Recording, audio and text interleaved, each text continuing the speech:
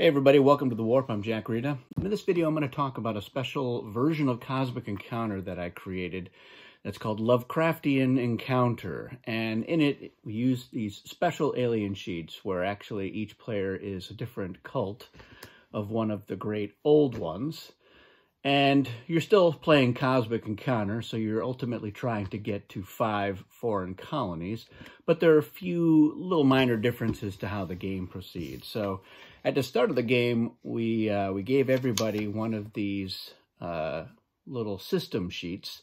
This was also used if you were playing the classic Alien Terrorist, where you were planting bombs on different planets and different player systems, but it was also for something that I called constellations, where specific planets and different systems needed to be occupied.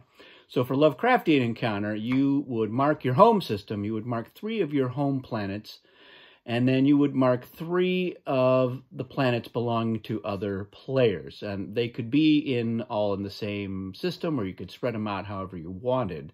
And these corresponded to how your alien sheet would work. So if we take a look at one of them, so we've got here the Cult of Azathoth, and in it you've got what's called an internal power and an external power. And the way it worked was, as long as you continue to occupy the 3 planets in your home system that you have indicated secretly on your sheet, and these were kept secret, you had use of your internal power. So for Azathoth, whenever you're involved in encounter as a main player or an ally, your ships in the warp count to your side's total. And you may increase your total by sacrificing your ships not in the encounter. So, yikes, that's pretty powerful. And all of these aliens are a little bit out there. But once you had occupied the 3 planets that were foreign colonies, it would activate your external power. So this is going to help you ultimately get to the end game there. So as a main player, you may sacrifice a ship of any player that shares a colony with you or has a colony in your system once per encounter. So one of the other things about it was, not only did you need to have 5 foreign colonies, but you had to have a certain number of ships in the warp, either yours or the group as a whole, and played around with a couple of different variations on that. But that was the point of Lovecraftian Encounter. So you had basically each alien sheet was 2 powers, and 1 you would keep for as long as you had those specific planets in your home system, and 1 you could activate if you could manage to get specific foreign colonies.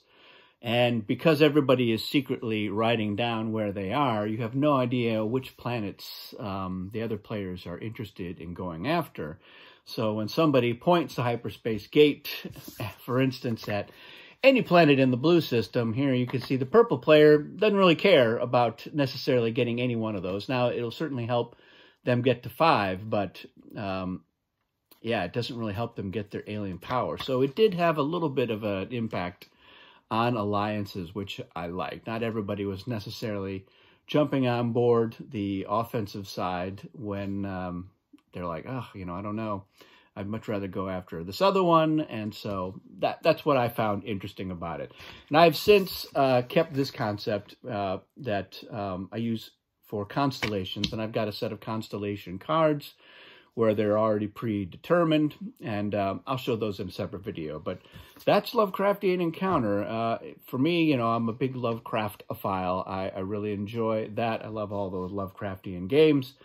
And so yeah, I was looking for a way to inject some of that into Cosmic Encounter, and that was the result. So I may do an updated version of these that's a little more Fantasy Flight friendly.